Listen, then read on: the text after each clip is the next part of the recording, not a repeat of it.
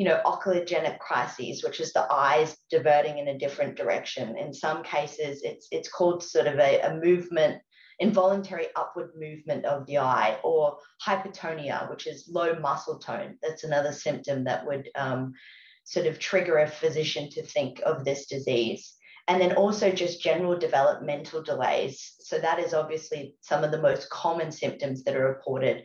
A baby unable to lift their head, or unable to, rise from the floor, or begin to walk. And so these are some of the most common symptoms that would potentially lead to a parent presenting to a physician, and then a physician suspecting AADC deficiency.